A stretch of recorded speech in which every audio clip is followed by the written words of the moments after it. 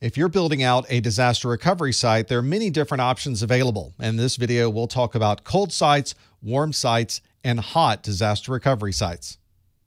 A cold disaster recovery site is a site where you're simply provided an empty building and there's no hardware at all available to you. You will need to bring your hardware with you, you will need to bring your data, and you will need to bring your people. This is a very bare bones recovery site, but it allows you to customize exactly the type of recovery site you'd like.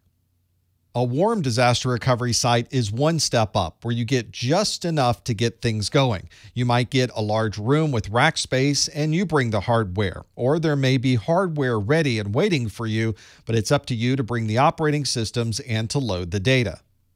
A hot site is one that is an exact duplicate of your existing production system.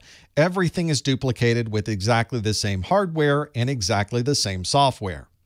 The implementation of a hot site is usually something that's integrated into your normal purchasing processes. If you're going to buy a server, then naturally you're going to automatically buy a duplicate of that server to put in the hot site.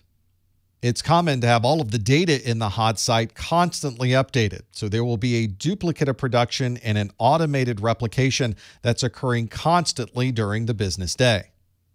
The idea of a hot site is you should be able to flip a switch or a series of switches and move the entire production environment to your hot disaster recovery site.